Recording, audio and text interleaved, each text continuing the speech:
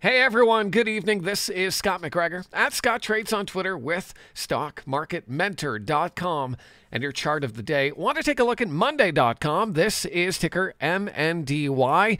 Now I know we have CPI coming out on Thursday, and so I would definitely watch Monday on Thursday for a positive reaction and an opportunity for this stock to make a new all-time high if we get a positive reaction to the CPI report in stocks. And the reason I think that is because Monday is pretty darn close to the all-time high. We can see that Monday.com is right around the orange line here, the 8-day exponential period moving average, and it's just about 3.17% off of the all-time high. So I would look for a break above this level here, right around 281, and ideally a close above 281 for a chance for it to challenge its all-time high right up here at around 286. So watch Monday on Thursday for a positive reaction and a close above that level, ideally coming on higher than average volume. Now, the thing I like about Monday.com is the fact that it is in a nice uptrend. It's above all the major moving averages,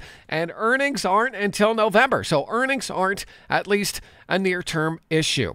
So that's just one of many stocks we're looking at tonight over at StockMarketMentor.com. If you want to see my full list, take a trial. Click that link, and hopefully I'll see you on the other side.